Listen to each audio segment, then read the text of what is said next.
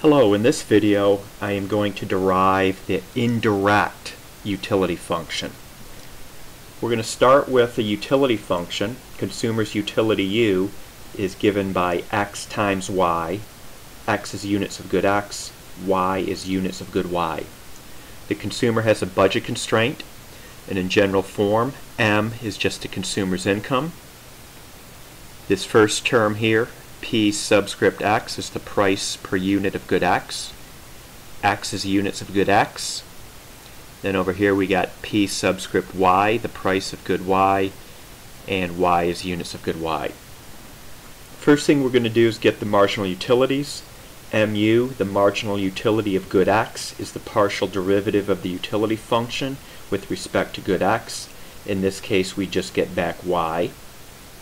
The marginal utility of good y, once again we take a partial derivative, this time with respect to good y, and we get back at x.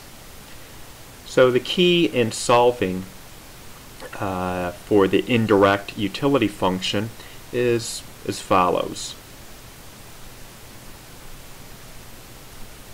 We're going to set up our equilibrium condition for the consumer,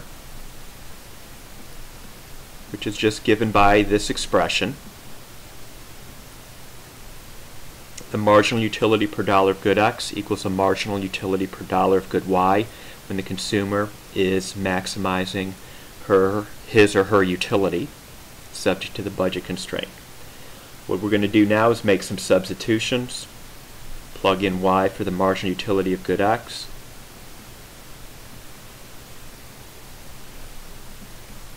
Plug in x for the marginal utility of y.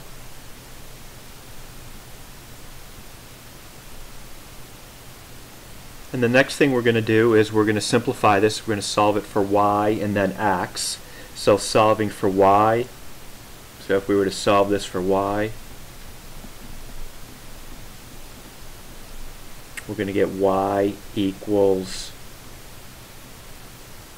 price of good x divided by the price of good y times x. Okay. The next step is we're going to take this condition and plug it into the budget constraint. Up here we're going to plug this into the budget constraint. So plugging this into the budget constraint,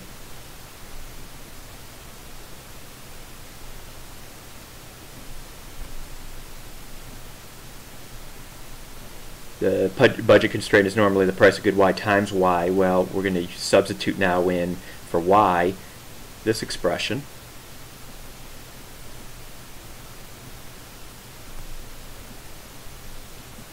Okay, and now we're going to simplify this by solving for x. So we're going to take the budget constraint now and solve for x.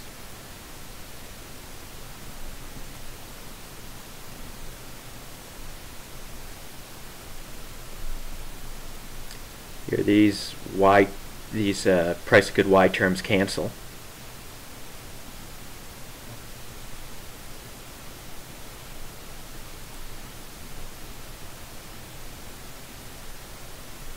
Now dividing by 2 times the price of good x, dividing that through,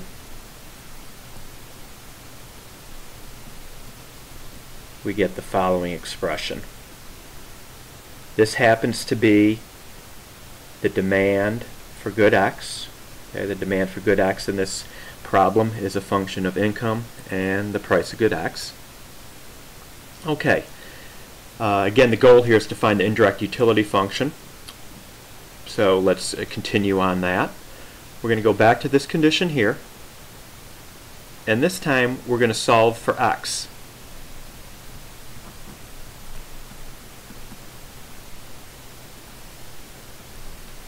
So simplifying this down and solving for x,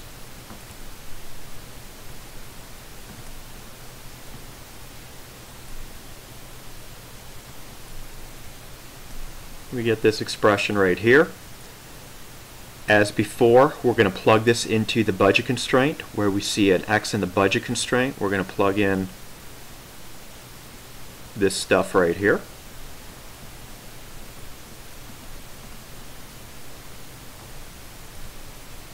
So making my substitution now into the budget constraint.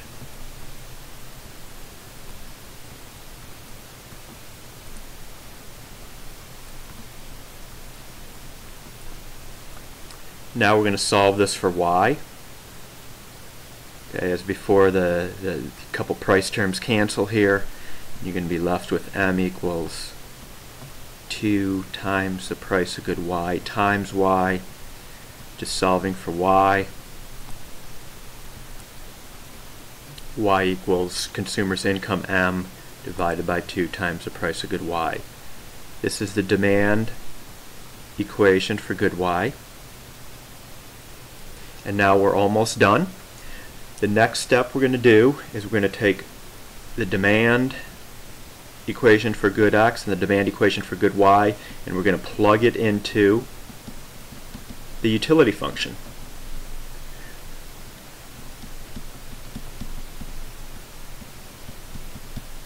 Okay, so let's go ahead and do that. Here's our utility function.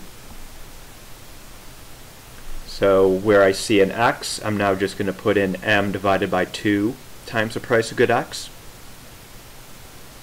Where I see a y, I'm going to plug in the demand equation for good y.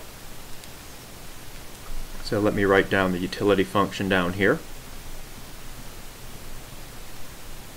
Let me scroll down a little bit, and let's make our substitutions now.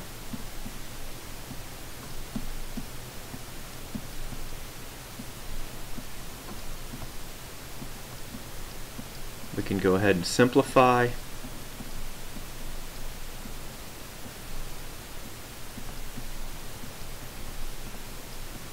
And this is the consumer's indirect utility function. This will tell us the consumer's maximum utility from a given amount of income and market prices, price of good X and price of good Y. Okay, I hope you found this video helpful.